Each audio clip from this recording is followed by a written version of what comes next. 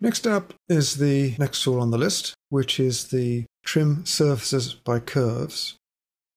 Now, you've already used this tool if you completed the kayak exercise in Module 8. However, a little more information will be quite helpful. As you know, the tool punches a hole in a surface by projecting a cutting profile through the surface. There are some restrictions. For example, the cutting surface must be a closed element, but it cannot be a B-spline surface. Now, so far as the options are concerned, there are quite a few. Look in the tool settings window. Direction can be orthogonal, view, vector, or normal to a surface. Now, orthogonal means that the direction of cut is normal to the cutting profile. Now, normal simply means the axis, essentially, of the cutting profile. Now, since normal is in one direction only, you may need to reverse the normal direction before a trim will take place. You can use the Change Normal Direction tool, as we'll see a little later on, to change the direction. If we use view, then the cutting is normal to the view, in other words, along the z-axis of the view. With the vector, you define the vector by 2 data points in the view. And normal to surface, this is normal to the surface to be trimmed.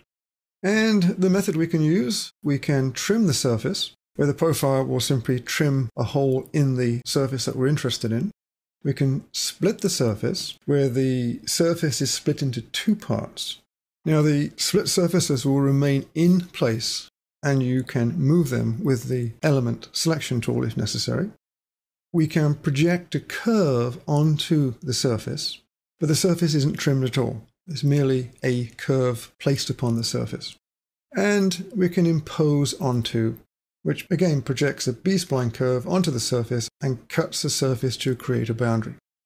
We can keep the original profile if we want, or we could convert the surface to a B-spline surface after the trim has taken place. Let's try a few examples, and we're going to use this one. So I'm going to zoom that one out as well. And I have a couple of profiles here which we're going to use to trim this surface. So I'm going to leave orthogonal on, and I'm going to trim the surface as the method. So select the surface to be trimmed first, then select the profile, and simply data point and data point. And we have a nice little hole drilled through the surface. Let's try the next one. Data point, and data point, and accept. And in this case, we've trimmed the edge too, because the profile is directly above the edge of this curved surface. Let's undo. Let's do a split surface. Same process. Select, select, and select. And nothing appears to have happened, but if I start my element selection, you'll see that we do have a surface here, and I can drag that off. So I have a surface which fits nicely into there, and I can use that for other purposes. That's fairly straightforward. Let's undo that. Let's change the method to project curve. Try this again. Select the surface, select the profile, data point.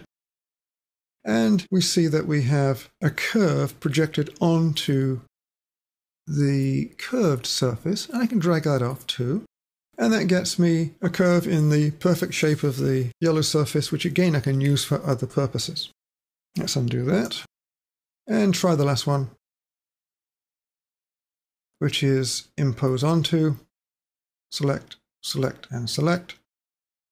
And what we see is apparently nothing, but what I have to do is go back to my wireframe view, and we can see the profile imposed upon the surface. So what we see now is actually part of the surface. Again, this could be quite useful for locating something else which is being attached to this surface. Try some examples with this yourself and use some of the other profiles in this drawing if you wish.